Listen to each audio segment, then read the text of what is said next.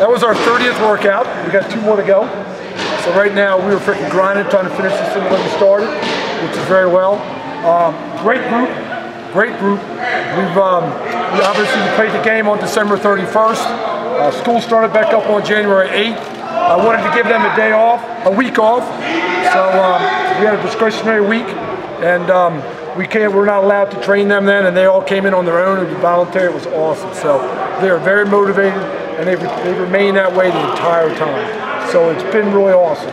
I mean, obviously you guys that have been around know that we're trying to run a very, very aggressive strength power program in conjunction with a very aggressive movement program, and that's tough. That's tough. In the wintertime, typically, a lot of programs feel that's the only time they really have to really grind on the weight training, and they slack down, not slack, but they de-emphasize the movement part. But here, I believe that's really important. The strength and power without the movement is worthless for football. So we continue to do that. We've had 15 running workouts so far, and 15 weight trainer workouts, so it's been an even split. Obviously the running workouts take a lot out of you in Aluba, so they've done a great job bouncing back every day, that next day, and getting a hard lift in, they're getting a hard run in. So I think one of the keys to this year has been consistency. They've been very, very consistent in everything they've done. Obviously you see me trying to round some guys up. We have a lot of different initiatives right now to try to really work on recovery. Kayla Matrunik has been phenomenal as a new head nutritionist.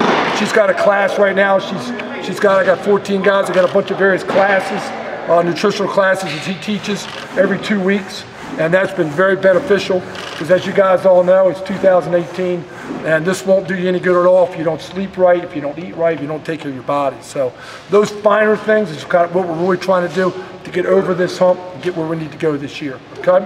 It's quieted down a little bit, so I guess we can take some questions. Can you take us through how some of the mid-year enrollees have done, and maybe the kind of the progress they've made since they arrived on campus? We have 6 mid-years right now, and they have been phenomenal. They're meeting with Coach Franklin right now, and they've been great.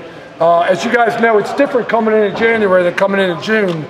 You're kind of out on an island a little bit, and the academic support and student services have done a great job integrating these guys in with all the different things they have going on.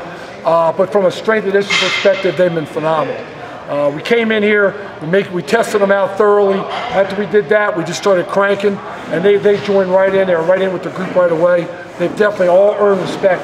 They've all been accountable. They're all doing a great job in school. It's really a great group of guys, so we're really pleased with them. And we'll see. I mean, they're 6 months early. So we'll see what happens if somebody could possibly help us this year. Can you speak to Micah in particular? A lot of eyes on him. Obviously, he's a high-profile guy. You know, Micah's done really well, and I think the one thing that Micah did when he got here, obviously he's a 5-star kid and kind of renowned in the entire country. But one thing that Micah did here is when you come up here, the stars disappear. So Micah came in and did a great job, and the older players have been great mentors to him, and came down and instead of being the 5-star, 6th-ranked kid in the country, became one of the guys. You would never know by the way he acts. He works just like everybody else. He's fit in really well. Not a big talker, but he's extremely motivated to be the best player he can be. So it's been really a pleasure. You know, I train the linebackers. It's been really a pleasure training him. What's been the most pleasant surprise that you've seen over the 30 workouts to date? I just think it's the work ethic, it's the intangibles. You know, the work ethic, the motivation, the consistency, just every day I go home and tell my wife, you know, every now and then, at any place I've been, less here than anywhere else, but it always comes that time you get and say, we're just kind of flat today. I just haven't had one of those days all year. So I just think the consistency of just grinding at the level that they always grind has been, you know, the best part of this winter so far. Is that different from previous winters here? It's a little, yeah, it's better. But we've always had great winters, but this one I think just kind of takes the place of the best one we've had so far. So it's our 5th one here, so it's been really good. They're a motivated group right now, very motivated. Kind of had that top tier in the past. Who's in it now? Any new additions? Just as far as work, you know, obviously, you know, Deshaun Hamilton kind of left his legacy with Juwan Johnson, and he is a train killer. You know, he's done a great job, so he's one of our top guys.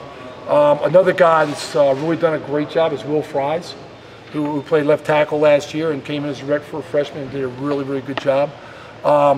Redshirt sophomore tight end Danny Dalton has been phenomenal. He works hard at everything he does. That's 3. One guy that's been really good he's just been dinged this entire career is John Patrician. And John Patrician, has really paid his dues. He's had a number of situations, knocking on wood, and he's been healthy and he's doing a great job. He's really, really working hard. And another guy that's done a great job too is Lamont Wade. He was mid-year last year, came in, did a nice job last year, filled a nice role for us. We obviously lost all 4 of our secondary guys this past year, hopefully all to the NFL. And I think Lamont's in there, like he's like a piranha in a small pool right now. So he's really been phenomenal. I'd say that's our top 5. John Reed active today. How have you seen his bounce back effort? He's been great. John's been great. He's 10 weeks. We're still, he had a pretty good one that we had to get back from a rehabilitation process. And you know how John is. John's going to grind in everything he does. So he's been phenomenal. He's been back. He's doing a lot of stuff at a really high rate of speed outside. Been great in the weight room. So it's really good to have him back, not only physically, but just from a presence and a leadership. He's a special guy. He's kind of a magnetic guy. Doesn't say a lot, but just, when he does talk, everybody stops and listens. So he's been a very powerful, addition to kind of get him back. Going back to Michael real quick, is there any aspect of what he's brought that has surprised you at all? Not really. Every time he does something great, I was like, wow. And I'm like, did you watch his high school film? Why are you surprised? So he can run, he can jump, he's strong, he's powerful. He's got all the ingredients that we would expect from him and that we saw in his film. A really, really good job. But I think that the thing that everybody is so far everybody's very pleased with is this Mike has just got a great attitude. And he's one of the guys, he's fitting in, he just wants to freaking be a part and help us any way he can. And that's been the part that everybody's really pleased about. Not that we were expecting anything different, but he's a highly renowned kid. To date, everything Saquon's done weight room wise has kind of been here, all of the stuff that's been eye-popping. How much are you looking forward to seeing him kind of unleash himself on Indianapolis this week? Oh gosh, I know the whole country's kind of talking about Saquon. For everybody here that's been watching, including you guys, it's kind of old hat for us. We've already seen it. We're all excited. We're excited for him. We have 8 guys in the combine, I believe. So we're actually real excited for all 8 of those guys. And then the good thing, as soon as they're done, a lot of them are going to come back. So I think we're going to have 21 guys at our pro day. It should be a really, really good pro day. We're really excited for Saquon. We know he's going to do really well, represent us and himself really well. So we're excited to see him, put on what all of us already know he can do. You talked about lifting at the same time as running. Where does flexibility for an athlete fit into that, and does that kind of help itself when you're doing both at the same time? Flexibility is all year. That's something you never scrimp on that. That occurs whether you're in a lifting mode or in a running mode, in season, as whatever. So the flexibility thing is a constant. And we're doing it, obviously, we want to get them more flexible. That's the main reason you do flexibility is get them more flexible, but it's also a good preventative for soft tissue injuries. So that's obviously something that we always try to really maximize is our approach to eliminating or restricting injuries to soft tissue. So it's been a big part of the program. What's the greatest growth you've seen in Miles? Last year, maybe a couple of months? Leadership. Miles is a stud.